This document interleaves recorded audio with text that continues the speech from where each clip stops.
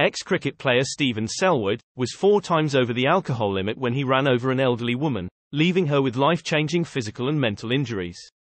She was cycling over a junction in Haslemere, Surrey, last May when Selwood came out of a side road and bumped into her in broad daylight.